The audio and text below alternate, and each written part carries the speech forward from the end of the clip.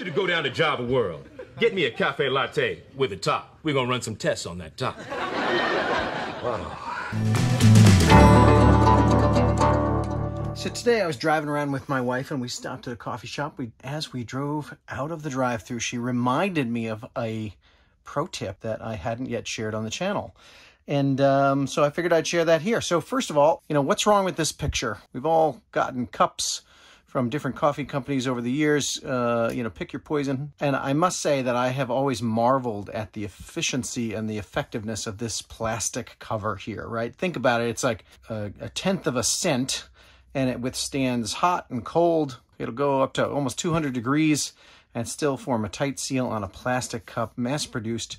Pretty amazing piece of engineering. But it has one problem, and that problem is illuminated in this shot right here, which is that if you receive a cup of coffee... Was there a top on it? Yeah.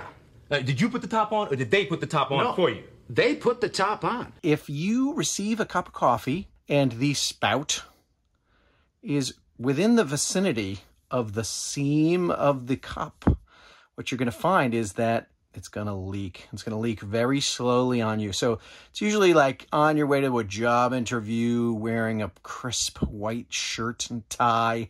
This thing will just drip out once or twice on you on your way to the job interview. Or if you're going to visit your grandkids on Sunday for church and, Easter breakfast or something like that, this arrangement's going to drip on you and leave you a little frustrated. So the trick and the really important thing, it's a little one, this is a brief video, is to just make sure you pop that off. And I like to turn it around so it's actually on the opposite side of the seam. So the seam's way over here. I like to put the spout way over here. And that's enough to make sure that this wonderful piece of engineering does its job for you and doesn't drip and doesn't leak. So there you go. Pretty basic pro tip, pretty useful. This is true of not just this brand of coffee, but other portable beverages that I've seen. And there you go. I hope that helps.